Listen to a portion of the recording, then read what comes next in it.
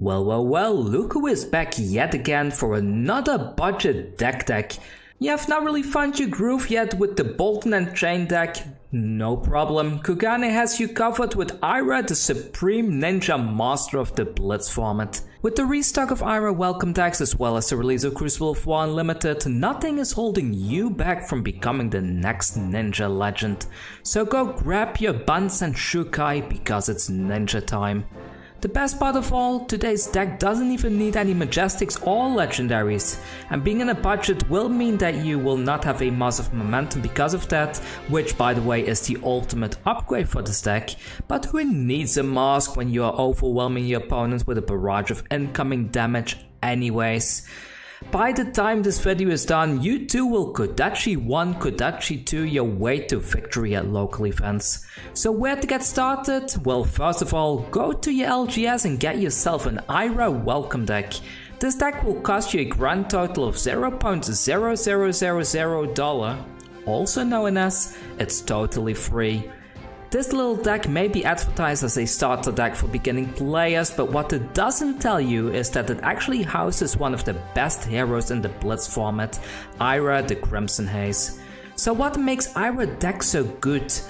Well, it's all because of her hero power, which gives you a second attack each turn plus 1 attack. It's simple, it's elegant, and it's totally balanced. Because this bonus works on weapons as well, not just attack actions. So even if your opponent has a massive turn of their own and you block with 3 cards from hand and your arsenal, you can still push 1 to 3 damage with a double Kodachi swing. On top of that, since almost every card in this deck can block for 3 damage, buffed further with the Flic Flaks, you can effectively switch between control and aggro at any time, waiting for that perfect opportunity to strike like a real ninja, pushing massive amounts of damage into your opponent's way. With that said, let's get into the deck building then, shall we? Since this starter deck comes with 3 copies of every card, instead of telling you which cards to remove from the deck, I'm going to tell you which cards to keep, and then we'll get into all the other cards you want to add into this that you likely have to either pick up online or just buy yourself some bulk somewhere in order to be able to finish this deck. So the cards you want to keep are the following: 2 Flying Kick, 2 Scar for a Scar, 2 Torrent of Tempo, 2 Whirling Mist Blossom, and 1 Lunging Press. Which brings us to the next part of the video, which is actually buying a couple of cards to add into the deck.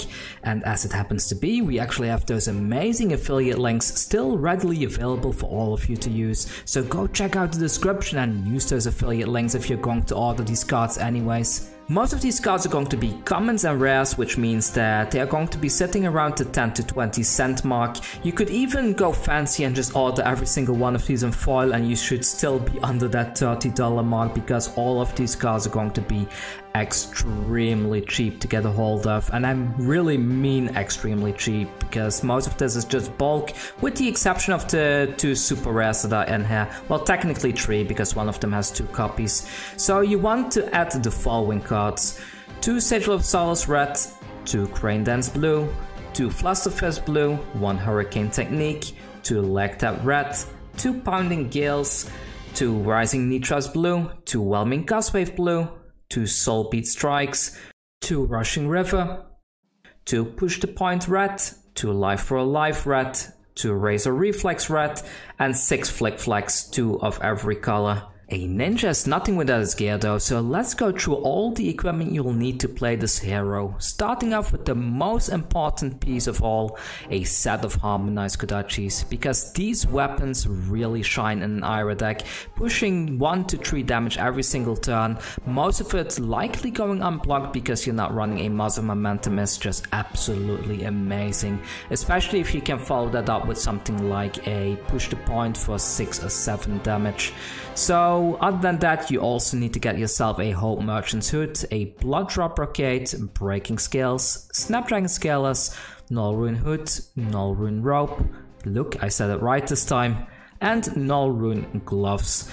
While the Home Merchant's Hood and the Blood-Drop Brocade are not as optimal as the Mass of Momentum and a Fyendal Spring Tunic, both of these do have some qualities that the legendaries do not. The Home Merchant's Hood, for example, allows you to fix your hand during a turn that you have either a full blue or a full red hand, which happens sometimes and can lose you games. You simply put everything back into your deck, you shuffle and you draw a new hand, and thus having a higher chance of having an actual hand that you can pressure your opponent with. Also, with the Blood-Drop Brocade, since you're usually only going to activate your Fyendal Spring Tunic once in a game anyways, the Blood-Drop Brocade allows you to use it early on.